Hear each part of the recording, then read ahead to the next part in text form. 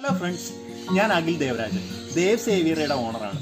എന്നോട് ഒത്തിരി പേര് ചോദിക്കുന്നൊരു കാര്യമാണ്, ഈ ബേർഡ്സിന് എന്തിനാണ് ഈ DNA സർട്ടിഫിക്കറ്റ്, ഈ DNA സർട്ടിഫിക്കറ്റ് കൊണ്ടുള്ള ഗുണങ്ങൾ എന്തൊക്കെ, അല്ലെങ്കിൽ അതെടുക്കുന്ന പ്രൊസീജിയർ എന്താണ്, ഇങ്ങനെ ഒത്തിരി പേര് ചോദിക്കാറുണ്ട്. അപ്പോൾ അതെന്താണെന്ന് എക്സ്പ്ലെയിൻ ചെയ്യുന്നൊരു വീഡിയോ ആണ് ഞാനിന്ന് ചെയ്യാൻ പോകുന്നത്. ഏതൊരു ജീവിയുടെയും ജനറ്റിക് ഐഡൻറ്റിറ്റിയാണ് DNA. അപ്പോൾ ഈ നമ്മുടെ സെല്ലിനകത്തുള്ള ഈ ജനറ്റിക് മെറ്റീരിയലിന് അതിൻ്റേതായിട്ടുള്ള പ്രോപ്പർട്ടീസ് ഉണ്ടാവും. അപ്പോൾ ബേർഡ്സിൻ്റെ കേസിൽ വരുമ്പോൾ മെയിലിനും ഫീമെയിലിനും ഇത് നമ്മൾ തിരിച്ചറിയാൻ വേണ്ടിയിട്ടാണ്, അല്ലെങ്കിൽ മെയിലിനെയും ഫീമെയിലിനെയും തിരിച്ചറിയാൻ വേണ്ടിയിട്ടാണ് ഈ DNA എന്നുള്ള കാര്യം, അല്ലെങ്കിൽ DNA ടെസ്റ്റിംഗ് നമ്മൾ ഉപയോഗിക്കുക. അപ്പോൾ മെയിൽ ബേർഡിൻ്റെയും ഫീമെയിൽ ബേർഡിൻ്റെയും DNAs തമ്മിൽ വ്യത്യാസം ഉണ്ടാവും. അപ്പോൾ ഈ ഒരു വ്യത്യാസമായിരിക്കും അവർ DNA ടെസ്റ്റ് ചെയ്യുമ്പോൾ അതിൻ്റെ ജനറ്റിക് ഐഡൻറ്റിറ്റി, അല്ലെങ്കിൽ മെയിലാണോ ഫീമെയിലാണോ എന്ന് ജെൻഡർ ഐഡൻറ്റിറ്റി ഡിഫൈൻ ചെയ്യാൻ വേണ്ടി അവർ ഉപയോഗിക്കുക. അപ്പോൾ ഈ ബേർഡ്സിൻ്റെ ഫെദർ സാമ്പിൾ അല്ലെങ്കിൽ ബ്ലഡ് സാമ്പിൾ ആയിരിക്കും നമ്മൾ ഈ DNA ടെസ്റ്റ് ചെയ്യുന്ന സെൻറ്ററിലേക്ക് അയക്കുക. ടെസ്റ്റ് ചെയ്ത് കഴിയുമ്പോൾ അവരത് മെയിലാണോ ഫീമെയിലാണോ എന്ന് ഐഡൻറ്റിഫൈ ചെയ്തിട്ട് നമുക്കിങ്ങനെ ഒരു സർട്ടിഫിക്കറ്റ് തരുന്നുണ്ടാവും. അപ്പോൾ ഈ സർട്ടിഫിക്കറ്റിൽ ഒത്തിരി കാര്യങ്ങൾ എക്സ്പ്ലെയിൻ ചെയ്യുന്നുണ്ട്. ഈ സർട്ടിഫിക്കറ്റിൽ ആ ബേർഡിൻ്റെ റിംഗ് ID കൊടുത്തിട്ടുണ്ടാവും. കണ്ടില്ലേ, ബേർഡിൻ്റെ റിംഗ് ID കൊടുത്തിട്ടുണ്ടാവും. അതുപോലെ തന്നെ സ്പീഷീസ്, അതിപ്പോൾ സൺകുണൂറാണോ ആഫ്രിക്കൻ ലവ് ബേർഡ് ആണോ അങ്ങനെ അതിൽ എഴുതിയിട്ടുണ്ടാവും.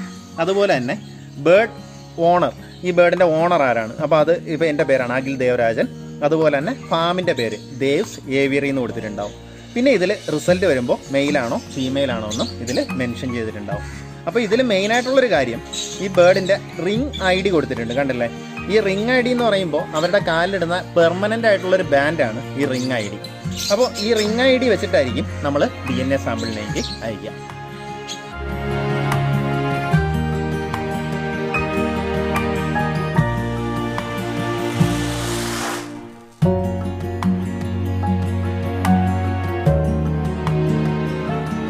അപ്പം ബേർഡ്സിൻ്റെ ഒരു ഐഡൻറ്റിറ്റി അല്ലെങ്കിൽ ID എന്ന് പറയുമ്പോൾ അതിൻ്റെ കാലിലിട്ട് കൊടുക്കുന്ന ഈ റിംഗ് ആണ്.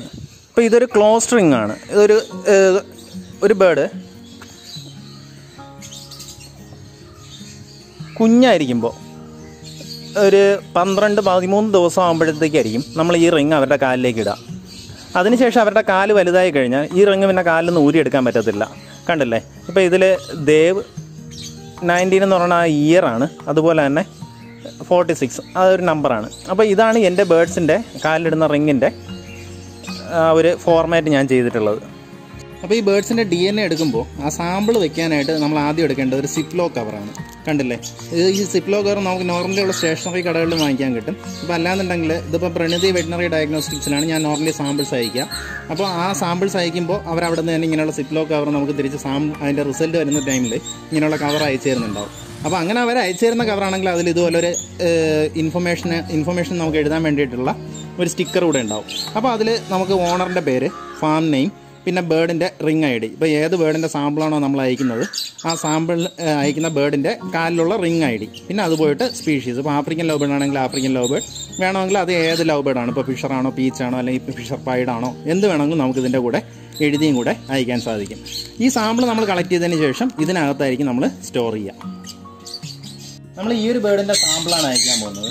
അപ്പോൾ ഈ സാമ്പിൾ എടുക്കാൻ വേണ്ടി നമ്മൾ ചെയ്യുക, ബേർഡിനെ ഇങ്ങനെ പിടിച്ചിട്ട് ഇവരുടെ ചെസ്റ്റിലൊന്ന്, കണ്ടില്ലേ, ചെസ്റ്റിലൊന്ന് ഇങ്ങനെ ഒരു 2 തൂവൽ ഇങ്ങനെ പറിച്ചെടുക്കുക.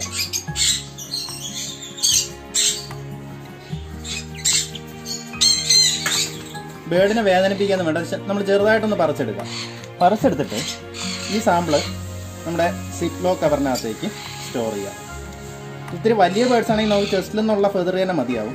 അപ്പോൾ ഈ ആഫ്രിക്കൻ ലവ് ബേർഡ്സ് ഒക്കെ വരുമ്പോൾ കഴിയുന്നത് നമ്മുടെ വാലിൽ നിന്നുള്ള കുറച്ച് ലോങ് ആയിട്ടുള്ള 1-2 ഫെദേഴ്സും കൂടെ നമുക്ക് കളക്ട് ചെയ്യാം.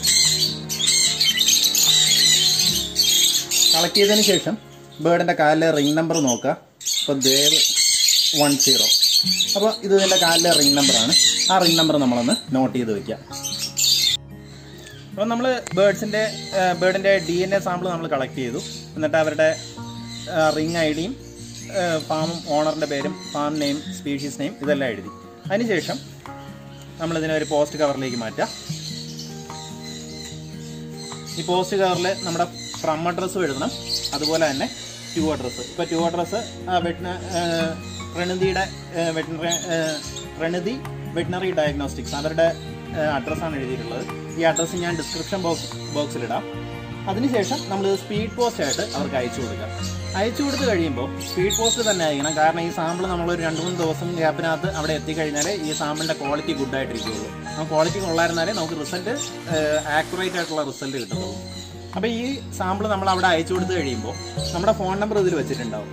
ഈ ഫോൺ നമ്പറിലേക്ക് അവർ നമുക്ക് വാട്സാപ്പിലായിരിക്കും സാമ്പിൾ കിട്ടിയിട്ടുണ്ട്, അപ്പോൾ അവരുടെ ഒരു അക്കൗണ്ട് നമ്പർ തന്നിട്ട് ആ അക്കൗണ്ടിലേക്ക് ക്യാഷ് ട്രാൻസ്ഫർ ചെയ്യാൻ പറയും. നോർമലി ഇപ്പോൾ 270 രൂപയാണ് അവർ ചാർജ് ചെയ്യുക.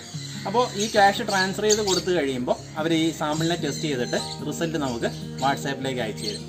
വാട്സാപ്പിലേക്ക് വന്നു കഴിഞ്ഞ് വാട്സാപ്പിൽ അവർ ആദ്യം ഡിജിറ്റൽ റിസൾട്ട് ആയിരിക്കും അയച്ചു തരിക. അതിനുശേഷം ഒരു 10-12 ദിവസത്തിനകത്ത് നമുക്ക് ഈ DNA സർട്ടിഫിക്കറ്റ് നമ്മുടെ അഡ്രസ്സിലേക്ക് അവർ അയച്ചു തരുന്നതാണ്. അപ്പോൾ ഇത്രയും സിമ്പിളായിട്ടൊരു കാര്യമാണ് ഈ DNA എടുക്കുക എന്നുള്ളത്.